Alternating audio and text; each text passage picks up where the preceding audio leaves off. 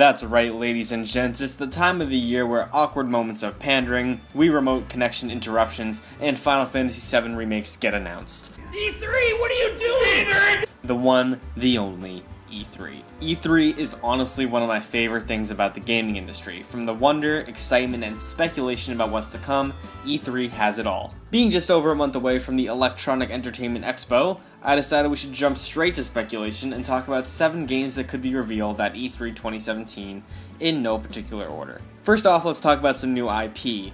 Partly because there's a 50-50 chance of this showing up, and we really know next to nothing about it. BioWare, whom you all know from titles like Mass Effect Facial Issues and Dragon Age Inquisition, have been hard at work on a new IP, being referred to as Dylan! We don't know much about Dylan as of right now, except for a basic concept. Reports and rumors have been circulating over the past few months calling it a sci-fi themed game, sort of like Destiny, taking some elements from The Division, so it's kind of an MMO.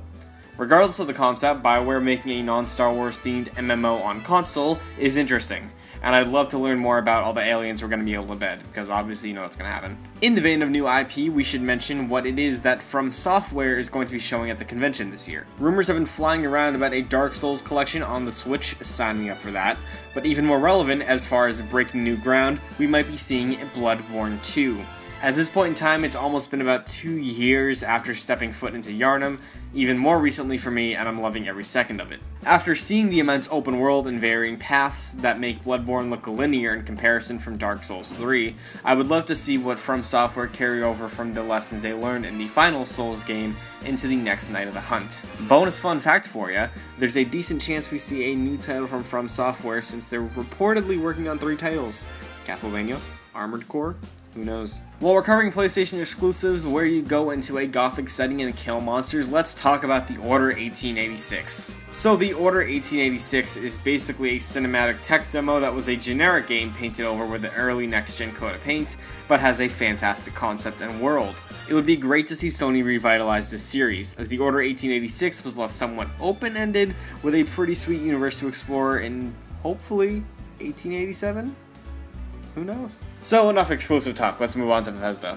Bethesda has recently put out a promotional piece of art displaying their franchises being part of a theme park with stuff like Doom, Quake, Fallout, and Prey being prominently featured, but there are 2 different areas labeled under construction. A notable absence in Bethesda's blood-soaked heavy metal Disney World is the reboot of Wolfenstein that received massive critical acclaim upon its release. Even back at last E3 when Quake Champions was revealed, the DOS boot-up teased Wolfenstein the New Colossus, so maybe we'll be stepping back into the boots of BJ Blazkowicz once again to kill Robo-Nazis. The other absence on the theme park board could be a number of things, but most realistically it's a sequel to Shinji Mikami's sleeper horror title, The Evil Within. Being credited as the director of both the original Resident Evil and Resident Evil 4, 2 of the best in the series, the gaming genius moved on to release one of the first big next-gen titles with The Evil Within. While it met somewhat lukewarm sales but a decent critical response, Bethesda bringing back Mikami to make a follow-up to The Evil Within seems like a great idea. Next up is DMC.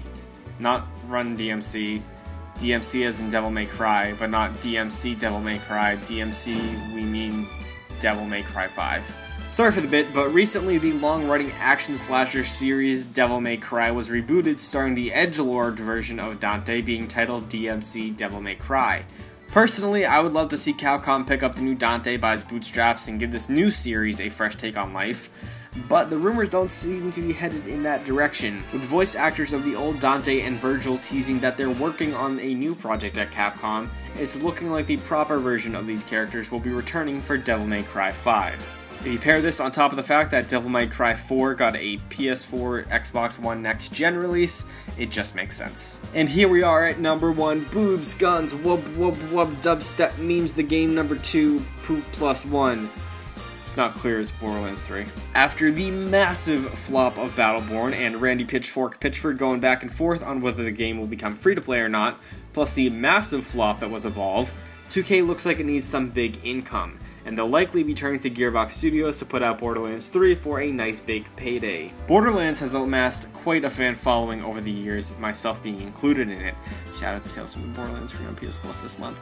So the promise of returning to Pandora and Helios and some new planets in search for vaults sounds pretty jolly. Pair this with the recent tech demo that was showed off earlier in the year, and we could very well be getting Borderlands 3 later in 2017. So there you have it, 7 games that could reveal themselves at E3 2017. What do you hope to see happen? What do you think of my picks? Do you think they seem realistic? Is there anything you think I'm missing? Comment down below and let me know what you think. Personally, I would love a new Prince of Persia game because I love that series so damn much, and every year it's my E3 wish. I love me some solid platformers. I did like the watercolor reboot. It would be cool to see him revisit that, but who knows. As always, if you enjoyed, like and share it. It's like tipping your waiter. It helps us out a ton. We really appreciate it. Subscribe so you never miss any of our gaming content. And with that being said, greatness awaits, and we'll see you all in the next video.